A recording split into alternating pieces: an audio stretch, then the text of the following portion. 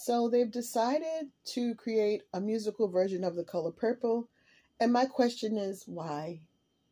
Do we really need to revisit that story? Does the next generation need to hear that sorrowful story? Or over time, can we move on and tell other stories besides that sad story about brokenness? That's the question I have. When you see a cast like the one that's in this up and coming Color Purple, the musical, Taraji Henson, Halle Bailey, Fantasia, etc., etc., don't you too think to yourself, couldn't they have given them a different project? That's the question I have.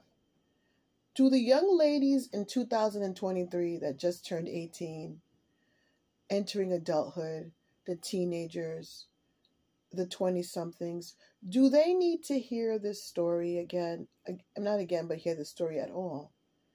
Do they need to hear this? Do they need to be introduced to this level of sorrow? Or should they be hearing a story that pertains to what they're going through in their lives, like most every other movie does?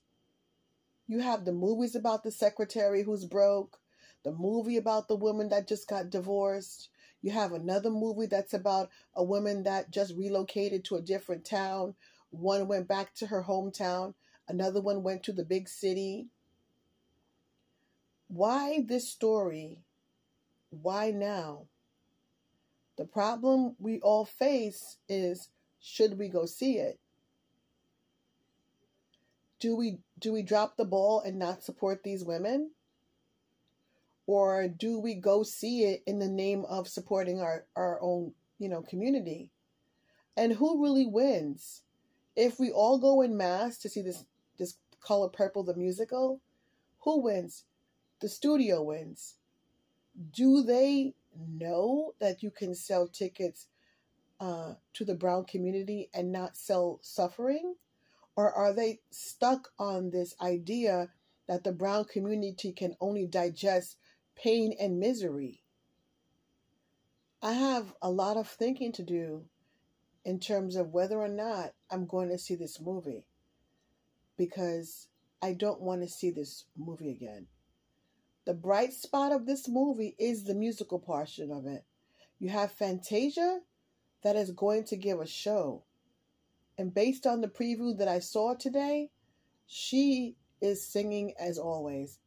Okay, she's in great form.